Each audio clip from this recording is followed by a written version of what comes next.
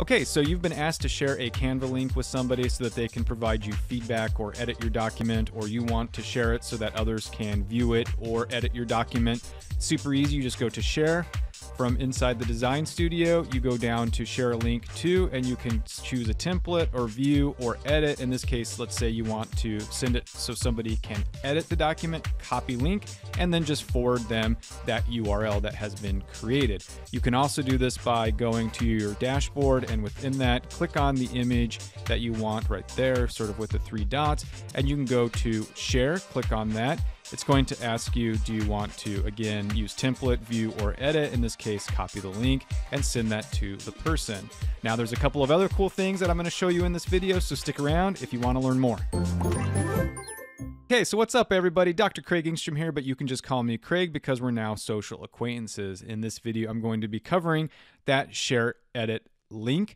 The reason I'm doing this is because I've had a few people reach out to me recently and say, hey, I'm trying to do this in Canva. Do you have any ideas? I've asked them to explain it to me. I've asked them to send me screenshots, and sometimes I still can't quite understand what they're asking. So I've asked them to send me an edit link, and sometimes they don't know how to do it. So the thought, hey, at least at the very least, I can create a video, and I can send them to that video to show them how to do it. So that's why I started off with just the basic task of how to actually share and edit something. There are a few other things worth note that you might want to consider. So like say, for example, you don't want to share an edit link, but you do want people to be able to see it. So what you could do is you can go over to the three dots here. You can click on share link here, and do note though that it will change it from a private view to a public view, and they say that this is irrevocable.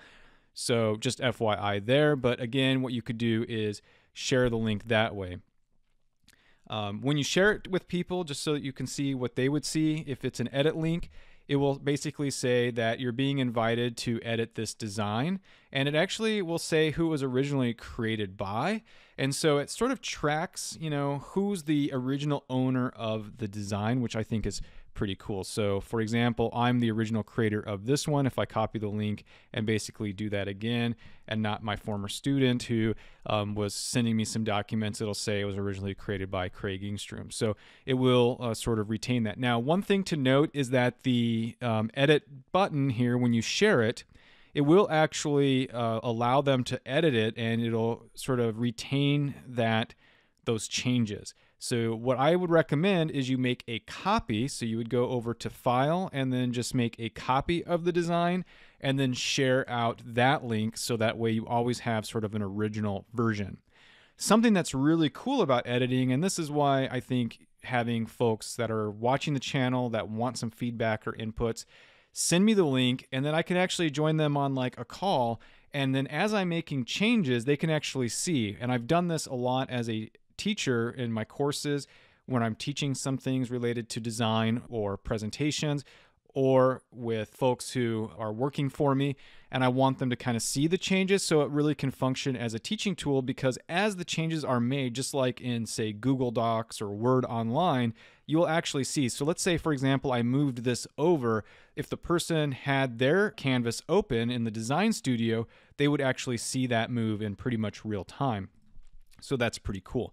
Of course, there are a couple of other ways that you can just share to get feedback without them editing. And again, one way is to go to share, and then rather than creating a link for editing, you just create a link for viewing, and they will be able to see that sort of in their screen. So I'm just going to a private screen so that it shows you what it would look like. So even for somebody that is not logged into Canva, they can look at it, which makes it a really great feature if you're just trying to get feedback from somebody that doesn't want to sign up for Canva.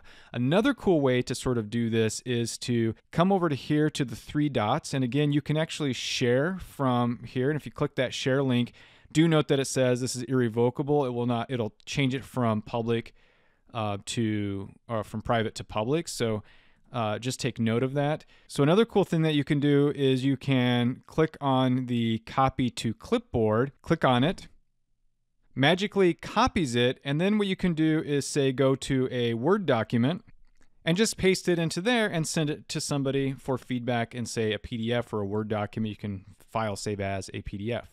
Okay, so those are some pretty easy and cool features. A couple of other things to note is, let's say you're in your dashboard, you can go to shared with you and you can see all of the images and designs that have been shared with you over time. If you have premium and you have a team put together, one nice thing is that the documents that are being created by your team will be shared and stored in the folder, so everybody has access to the team's creations. So that's very helpful. Another great thing about Teams is that they have access to your brand, right? So under the brand kit, if you have the premium, has all of your logos, and if you dial down, it has your colorways, your color palettes, and so forth. So it just makes creating designs a heck of a lot easier. Big fan of premium. I understand $119 per year can be costly, and it's $119 per user up to 5, so it can get quite costly very quickly. That's pretty much it in terms of being able to share. The main point of this video was to just show you how to share the edit link. If for some reason you have questions or you want me to help you out, this is going to be the best way for you to do that. If you found this video helpful, please consider subscribing to the channel, hit the notification bell so you don't miss future uploads. Check me out on LinkedIn. That's a great way to follow or connect with me as well. And until the next video, I do hope that you have a wonderful day.